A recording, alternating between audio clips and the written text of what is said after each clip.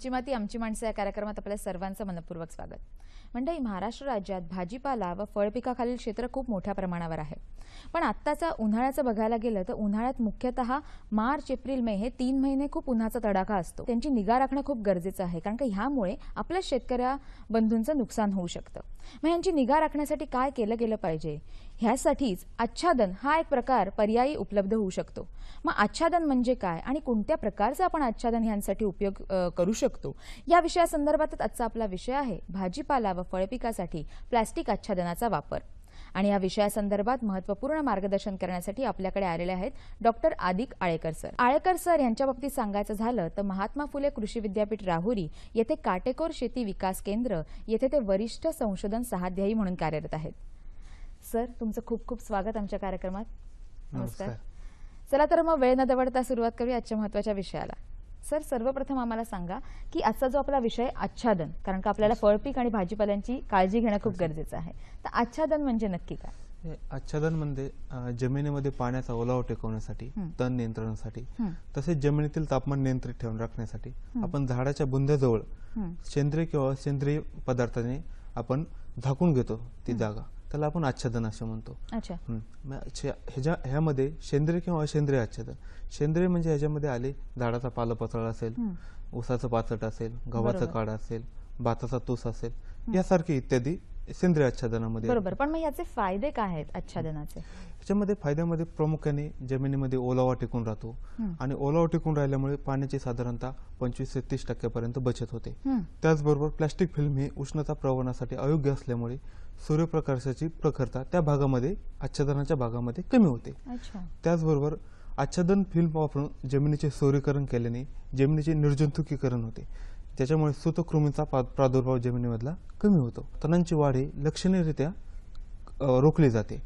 त्याचबरोबर पीक काढणीस लवकर तयार होते आणि नत्रयुक्त व पालसयुक्त खते जे पाण्यात जर आपण मल्च नसेल अशा ठिकाणी जर वापरले तर ते निचरून जातात लवकर। जर अशा ठिकाणी आच्छादन जर वापरलं तर त्या ठिकाणी ते पिकास आवश्यक त्या कालावधीमध्ये पुरवले जातात। त्याचबरोबर आंतरमशागतीची जी कामे आहेत ते कमी होतात आणि खर्चामध्ये बचत होते। त्याचबरोबर फळे आणि भाजीपाला सडण्याचे जे प्रमाण आहे हे आच्छादनामुळे कमी प्रमाणात होऊ शकते। त्याचबरोबर आपण लागवड करताना बी लावताना ज्यावेळेस बी पेरतो, काही वेळेस बी अंकुरण्याचा जो कालावधी तो जास्त होतो, पण ह्याच्यामुळे आच्छादनामुळे लवकर येतो। पिकाच्या उत्पादकतेत साधारणतः 25% पर्यंत वाढ होते आणि त्याचबरोबर पिकाच्या गुणवत्तेत देखील वाढ होते। बरोबर, म्हणजे अशा प्रकारचे फायदे आपल्याला या आच्छादनामुळे होऊ शकतात आणि जेणेकरून त्याच्यामधून 20-30% का होईना उत्पादनात वाढ होऊ शकते। बरोबर, पण मग हे जे आच्छादन आहे, जेव्हा आपण आच्छादनाचे फायदे बघितले तर ह्या आच्छादनाचे काही प्रकार आहेत का, तर त्याबाबत काय सांगाल? आच्छादनाचे प्रामुख्याने 2 प्रकार पडतात, एक सेंद्रिय आच्छादन आणि एक असेंद्रिय आच्छादन। सेंद्रिय आच्छादनामध्ये प्रामुख्याने जे आता अगोदर सांगितल्याप्रमाणे झाडांचा वाळलेला पालपत्र असेल, त्यानंतर भाताचा तूस असेल, गव्हाचे काढ असेल, किंवा वाळलेलं गवत असेल, किंवा आपण साधा न्यूजपेपर असतो किंवा पुठ्ठा असतो, याचा देखील आपण त्याच्यामध्ये वापर करू शकतो। त्याचबरोबर असेंद्रिय आच्छादन आहे। असेंद्रिय आच्छादनमध्ये प्रामुख्याने प्लास्टिक आच्छादन येते। हे प्लास्टिक आच्छादन बाजारामध्ये वेगवेगळ्या रंगामध्ये उपलब्ध आहेत, जसे की निळा रंग असेल, चंदेरी रंग असेल, काळा रंग असेल, पांढरा रंग असेल, लाल रंग असेल, अशा वेगवेगळ्या प्रकारामध्ये ते बाजारामध्ये उपलब्ध आहे। बरोबर, पण मग ह्या प्लास्टिक आच्छादनाचं तुम्ही जे सांगितलं, तर प्लास्टिक आच्छादनाचे पण काही वेगळे प्रकार आहेत का? हां, प्लास्टिक आच्छादनाचे प्रामुख्याने 4 प्रकार पडतात। त्याच्यामध्ये पहिला आहे काळे प्लास्टिक आच्छादन, नंतर पारदर्शक प्लास्टिक आच्छादन, नंतर तिसरा आहे दोन्ही बाजूने रंगीत प्लास्टिक आच्छादन आणि चौथा आहे विघटनशील प्लास्टिक आच्छादन। याच्यामध्ये जे काळे प्लास्टिक आच्छादन आहे हे प्रामुख्याने पठारी भागामध्ये उन्हाळ्यामध्ये जमिनीचे तापमान कमी करण्यासाठी वापरले जाते। अरे वाह। आणि याच्यामुळे जी तणांची वाढ आहे, जी जमिनी आच्छादन टाकल्यानंतर जमिनी खालनं जे उगणार तण आहे हे पूर्णतः वाढ खुंटली जाते, कारण की जे सूर्यप्रकाश काळ्या आच्छादनामुळे जमिनीपर्यंत पोहोचत नाही, त्याच्यामुळे वाढ खुंटते। त्याचबरोबर दुसरा जो प्रकार आहे पारदर्शक आच्छादन। पारदर्शक आच्छादन हे मुख्यतः डोंगराळ भागामध्ये हिवाळ्यामध्ये जे जमिनीचं तापमान वाढवण्यासाठी वापरलं जातं। पारदर्शक आच्छादनाचा आणखी एक दुसरा फायदा म्हणजे हे पारदर्शक आच्छादन उन्हाळ्यामध्ये आपण जमिनीचे सोरीकरण करण्यासाठी, म्हणजे जमिनीचे निर्जंतुकीकरण करण्यासाठी वापरले जाते। एप्रिल मे महिन्यामध्ये याच्यामध्ये प्रामुख्याने जमिनीचे निर्जंतुकीकरण केल्याने सौरीकरणाद्वारे म्हणजे साधारणतः 50 मायक्रॉन गेजचं आपण जर प्लास्टिक आच्छादन वापरलं तर अशा ठिकाणी आपण निर्जंतुक करून जे सूतकृमी असेल जमिनीमधील किंवा एखाद्या रोगांचे जीवाणू असतील किंवा जे तणांच्या बिया असतात ते देखील मारले जातात. कारण की हे आच्छादन केल्यानंतर जमिनीचं जे तापमान आहे ते 10 ते 12 डिग्री सेल्सिअसने हवामानातील तापमानापेक्षा आतलं तापमान वाढतं. बापरे. आणि तिसरा प्रकार दोन्ही बाजूनी रंगीत प्लास्टिक आच्छादन.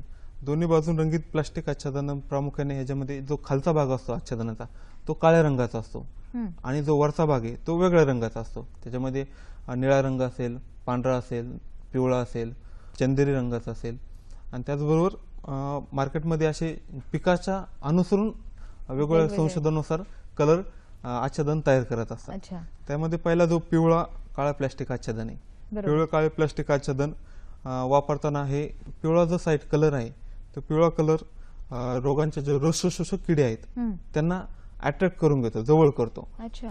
याच्यामुळे काय होतं, जे जीवाणू किंवा जे विषाणूजन्य रोग आहेत, ज्या प्रसार करणारे ज्या किडी आहेत रसशोषक, त्या किडींचा ट्रॅप एका ठिकाणी केला जातो.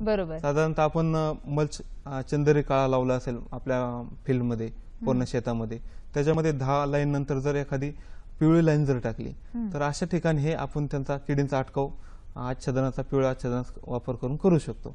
त्याचबरोबर दुसरा आहे पांढरे काळे आच्छादन. सेम त्याचप्रमाणे खालील बाजू काळी, वरील बाजू पांढऱ्या रंगाची.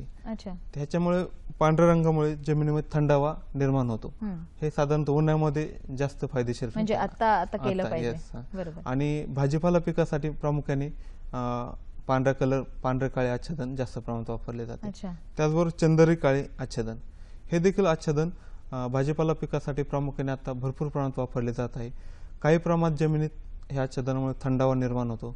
तसेच जे मावा असेल, तुडतुडे असेल यांना दूर ठेवतं ते चंदेरी. आणि जे सूर्यकिरणापासून जे किरणे येतात अल्ट्राव्हायोलेट रे ते ह्या आच्छादनावरती रिफ्लेक्ट होऊन झाडावरती पडल्यानंतर त्याचे जी प्रकाश संश्लेषण क्रिया आहे ते वाढते आणि जी फुलं लागण्याचा कालावधी असेल, फळं लागण्याचा कालावधी असेल तो लवकर येतो. त्यानंतर लाल काळे प्लास्टिक आच्छादन हे देखील सूर्यकिरणे ह्याच्यावरनं परावर्तित होऊन ते ह्याच्यावरती झाडावरती पडतात. त्याच्यामुळे वनस्पतीची वाढ लवकर होते आणि जे पिकाचा परिपक्व होण्याचा जो कालावधी तो देखील अलीकडे येतो. त्याच्यामुळे आपल्याला मार्केटमध्ये लवकर जे पीक आहे किंवा काढण्यात आलेलं पीक आणू शकतो आपण या आच्छादनामुळे. नक्कीच. आता जसं तुम्ही आधी एक उल्लेख केलेला की पिवळ्या प्लास्टिक आच्छादनाचा आपण जो उल्लेख करतो कारण का ते आकर्षित करतात किड्यांना आणि त्याच्यामुळे अशा प्रकारचे हे रंगांचे फायदे आहेत असं नक्कीच, ज्याच्यामुळे आपलं उत्पन्नात वाढ होऊ शकते.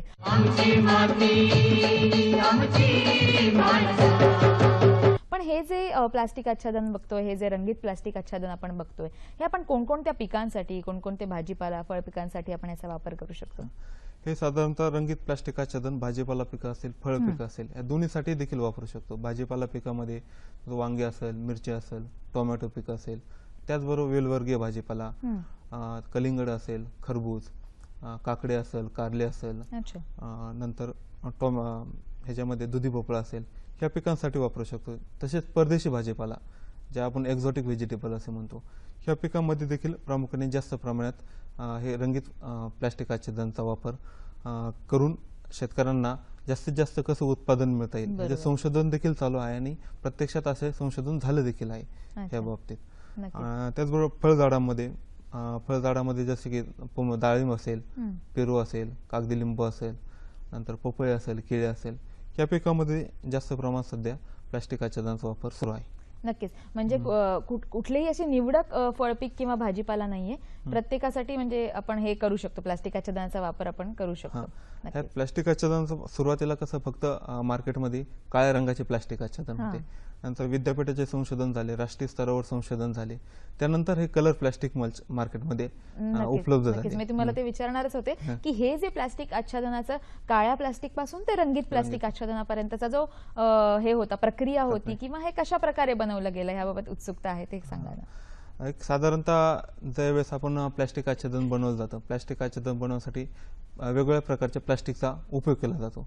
त्याच्यामध्ये PVC असेल, HDP म्हणजे हाय डेन्सिटी पॉलिइथिलीन, लो डेन्सिटी पॉलिइथिलीन आणि LLDP म्हणजे लिनियर लो डेन्सिटी पॉलिइथिलीन हे प्लास्टिकचे एक प्रकार आहेत. ह्याच्यापासून अशी प्लास्टिकची फिल्म बनवली जाते, म्हणजे आच्छादन तयार केलं जातं. सध्याच्या काळामध्ये LDP आणि LLDP म्हणजे लिनियर लो डेन्सिटी पॉलिइथिलीन आणि लिनियर लो डेन्सिटी पॉलिइथिलीन या दोन प्रकारचा वापर जास्त प्रमाणात केला जातो. आणि आता अलीकडच्या आणखीच काळामध्ये LLDP लिनियर लो डेन्सिटी पॉलिइथिलीन हे प्रमाण वापरण्याचं जास्त वाढले, कारण की ही प्लास्टिकचा प्रकार वापरून आपण जास्तीत जास्त पातळ आणि आपल्याला हवं इतकं कमी वजनाचं आपण प्लास्टिक तयार करू शकतो आणि ते कमी खर्चात देखील उपलब्ध होतं. त्याच्यामुळे भरपूर कंपन्या ह्याच वापर करतात आणि त्याची जी क्षमता आहे, टिकवण क्षमता जास्त कालावधी, ते देखील वाढते ह्याच्यामध्ये. अरे वा, म्हणजे अशा प्रकारचं पण आपल्याला उपलब्ध होऊ शकतं कमी खर्चात आणि त्याचबरोबर टिकवण क्षमता पण जास्त असलेलं. पण मग ह्या प्लास्टिक आच्छादनाचे गुणधर्म असे काय आहेत जेणेकरून आपण ते वापरलं गेलं पाहिजे? हे प्लास्टिक आच्छादन वापरताना शेतकऱ्यांसाठी जर हे प्लास्टिक आच्छादन जर घ्यायचं झालं तर त्यांनी त्याच्यामध्ये एक दोन गोष्टी लक्षात ठेवणं खूप गरजेचं आहे की प्लास्टिक आच्छादन घेताना आपण कोणत्या पिकासाठी घेतोय किंवा भाजीपाल्यासाठी घेतोय का फळ पिकांसाठी घेतोय. जर भाजीपाला पिकासाठी घेणार असेल तर किती मायक्रॉनचं घ्यायचं किंवा किती गेजचं घ्यायचं. साधारणतः भाजीपाला पिकासाठी 25 ते 30 मायक्रॉनचं प्लास्टिक आच्छादन वापरलं जातं, की ते हंगामी असतात 3 ते 4 महिन्यासाठी आणि ते तेवढ्या कालावधीपुरते ते टिकतात देखील.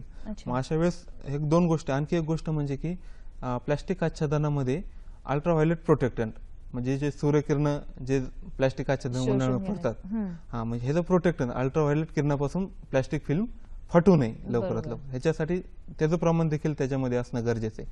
साधारणतः ते 3 ते 5% असावं लागतं. आणि आपण जे नॉर्मल प्लास्टिक मार्केटमध्ये उपलब्ध असते आणि प्लास्टिक आच्छादन ह्याच्यामध्ये खूप फरक आहे. जे साधारणतः आपण जी पाहतो मार्केटमध्ये अवेलेबल आहे ते साधारणतः एक आपण जमिनीवरती अंतरल्यानंतर 1 महिन्याच्या आतमध्ये खराब होईल, पण ह्याच्यामध्ये जे अल्ट्राव्हायोलेट प्रोटेक्टंटचं प्रमाण टाकल्यामुळं 5% ती जास्त कालावधीपर्यंत टिकते. आणि आणखी एक असा मुद्दा ह्याच्यामध्ये येतो की जी थिकनेस असते, जी जाडी आपण म्हणतो, ते बाजारात मार्केटमध्ये ज्यावेळेस शेतकरी घेण्यासाठी जातो त्यावेळेस एक कंपनी बनवताना सांगते की 25 मायक्रॉनचं हे आच्छादन आहे, हे घ्या, पण प्रत्यक्षात ते 25 मायक्रॉनचं नसतं, साधारणतः 20 ते 22 मायक्रॉन पर्यंत असतं. त्याच्यामुळे तो कालावधी जो आहे तो कमी होतो. ते हंगामी जर 25 मायक्रॉन सिलेक्ट केला असेल तर 3-4 महिने टिकण्याऐवजी ते लवकरच 2 महिन्यानंतर खराब होतं. अच्छा. आणि ते कलर एक रंगीत, दोन्ही बाजूनी रंगीत प्लास्टिक आच्छादन, ते कलर सोडण्याचं प्रमाण देखील समप्रमाणात असावं, जेणेकरून की ते कलरचे जे गुणधर्म आहेत, रंगाचे गुणधर्म, ते पिकाच्या वाढीसाठी उपयुक्त ठरतील. नक्कीच. म्हणजे कुठून ना कुठून तरी कसं की प्लास्टिक आच्छादन किंवा रंगीत प्लास्टिक आच्छादनाचा कुठे ना कुठेतरी फायदा जो आहे तो आपल्या भाजीपाला फळ पिकासाठी झाला पाहिजे.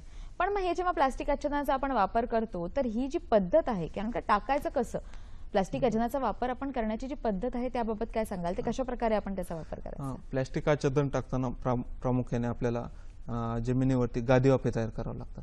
हे गादी वाफे साधारणतः 50 ते 60 सेंटीमीटर उंचीपर्यंत असतात. जमिनीच्या उंचीपासून आपण गादी वाफे तयार करतो वरती. साधारणतः रुंदी त्याची 1 मीटर पर्यंत असावी. बाजारात जर पाहिलं तर मार्केटमध्ये जे कलर मल्च अवेलेबल येतात ते साधारणतः 3 ते 4 फूट रुंदीचे येतात. त्यानुसार आपण ते बेडची रुंदी निवडावी किंवा जो आपण पीक घेणार आहेत त्या पिकाच्या अंतरानुसार आपण ते गादी वाफे तयार करावेत. गादी वाफे तयार करून झाल्यानंतर त्याच्यावरती जे छोटे दगड असतील, ढेकळे असतील मातीचे किंवा गवत असेल ते वेचून एक गादी वाफा सपाट करून घ्यावा. सपाट केल्यानंतर एक आपण जे संच असतात ठिबक सिंचन वगैरे आपण बसवतो तो त्याची मांडणी व्यवस्थित करून घ्यावी. त्यानंतर आपण त्याला थोडंसं हलकंसं ओलं करून घ्यावे. ते ओलावा करून घेतल्यानंतर आपण फिल्म व्यवस्थित आपण त्या बेडवरती फिक्स करणार, पसरावी. आणि ती पसरल्यानंतर दोन्ही बाजूनी एक साधारणतः 8 ते 10 सेंटीमीटर गाडून घ्यावी चौबाजूनी, जेणेकरून वाऱ्यामुळे उडणार नाही किंवा फाटणार नाही. आणि नंतर आपण पिकाचं अंतर, ठराविक अंतर, समजा आपण कोबी लागवड करणार असेल तर 45 बाय 45 सेंटीमीटरवरती आपण लागवड करतो. त्या अंतरावरती एक जोडवळ पद्धतीने किंवा सिंगल रो पद्धतीने आपण ते होल पाडून घेणार. होलची साधारणतः व्यास हे 3 ते 4 इंचाचा असावा, जेणेकरून आपण पुनर्लागवड करतो, बी टाकून जे आपण लागवड करतो त्याच्यामुळे आपण डायरेक्ट किंवा सीडने देखील लागवड करू शकतो त्याच्यामध्ये. हे लावल्यानंतर आपण त्याची व्यवस्थित काळजी घेणं देखील गरजेचं आहे, जेणेकरून की आपण लागवड करताना त्या आच्छादनावरती पाय दिला बरोबर. तर ते फाटण्याचे देखील चान्सेस असतात. किंवा सूर्यकिरणांच्या अतिनील किरणांमुळे पण तुम्ही जसं म्हणालात त्याची पण काळजी घेणं गरजेचं आहे, किंवा तसं प्लास्टिकच आपण बनवलेलं आहे की त्याचा परिणाम त्याच्यावरती होणार नाही. बरोबर. पण मग ह्यासाठी जसं की आधी आपण चर्चा केली की कोणकोणत्या पिकांसाठी ही आच्छादनं आहेत. जेव्हा विविध पिकांसाठी आपण ही आच्छादनं वापरतो तेव्हा त्यांच्यासाठीची परिमाणं जी आहेत ती काही वेगळी आहेत का, त्याबाबत काय सांगाल? निश्चितच आपण भाजीपाला पिकासाठी असेल किंवा फळ पिकासाठी असेल हे जे परिमाण वेगवेगळे आहेत. भाजीपाला पिकासाठी आपण साधारणतः 25 ते 30 मायक्रॉन जाडीचे आपण आच्छादन वापरतो. म्हणजे साधारणतः गेज मध्ये सांगायचं झालं तर 25 मायक्रॉन म्हणजे 100 गेज, त्या गेजचा आपण वापरतो. तसंच मध्यम कालावधीची पिकं असेल, साधारणतः आपण मध्यम कालावधी म्हणजे सुरुवातीचा फळबागेची सुरुवातीची अवस्था, अशा बागेसाठी आपण 40 ते 50 मायक्रॉन जाडीचे प्लास्टिक आच्छादन वापरतो. आणि जास्त कालावधीची जी पिकं आहेत, डाळिंब असेल, द्राक्ष असेल, अशाला आपण 70 ते 100 मायक्रॉन जाडीचं प्लास्टिक आच्छादन वापरतो. बरोबर. म्हणजे अशा प्रकारे जर आपण वापर करू शकतो आपल्या वेगवेगळ्या जे पिकं जी आपण तुम्ही उल्लेख केला त्याप्रमाणे. बरोबर. पण मग हे साधारणतः जर आपण एकरी उत्पन्न घेतलं गेलं किंवा एकरी शेतीचा जर विचार केला गेला तर किती किलोग्रॅम आपल्याला प्लास्टिक आच्छादनाचा वापर करावा लागेल? साधारणतः आपण एकरी झाकलेलं पृष्ठभागाचं प्रमाण जमिनीचं ते जर 20% असेल तर आपल्याला 25 मायक्रॉनचं जे प्लास्टिक आच्छादन आहे 1 एकरसाठी 19 किलो लागेल. तेच 50 मायक्रॉनचं प्लास्टिक आच्छादन साधारणतः 35 ते 40 किलो लागेल. झाकलेल्या पृष्ठभागाचं प्रमाण जर 40 ते 60% असेल तर 25 मायक्रॉनचं जे आच्छादन आहे प्लास्टिक आच्छादन ते साधारणतः 40 किलो पर्यंत लागेल. तेच 50 मायक्रॉनचं आच्छादन आहे ते साधारणतः 70 ते 75 किलो लागेल. म्हणजे अशा प्रकारे आपण त्याचा वापर करू शकतो आणि त्याची परिमाण जे आहेत ती आपण हे करू शकतो. बरोबर. पण प्लास्टिक आच्छादनाचा जेव्हा आपण वापर करतो तेव्हा किती प्रमाणात पृष्ठभाग झाकला जाईल हे आपल्याला कशा प्रकारे कळेल? याच्यामध्ये असं आहे की जर वेलीसारखी वाढणारी जी पिकं आहेत, बरोबर, जे सरळ उंच जातात, अशा पिकांचं 20% प्रमाण पृष्ठभाग झाकतो जमिनीचा. त्याचबरोबर जी फळबागेची सुरुवातीची अवस्था आहे ते 40% पर्यंत त्याचा पृष्ठभाग झाकला जातो. त्याचबरोबर फळपिके असेल किंवा वेलवर्गीय भाजीपाला असेल, फळपिकांची नंतरची अवस्था 1 वर्षानंतरची, अशा ठिकाणी 40 ते 60% पर्यंत पृष्ठभाग झाकला जातो. त्याचबरोबर आणखी काही पपई असेल, अननस असेल, अशा पिकांमध्ये 70 ते 80% पर्यंत पृष्ठभाग झाकला जातो. आणि जे जमिनीचं निर्जंतुकीकरण आपण करतो त्यावेळेस आपण 90 ते 100% म्हणजे पूर्ण जमिनीवरती ते पारदर्शक प्लास्टिक आपण आच्छादन करत असतो. बरोबर.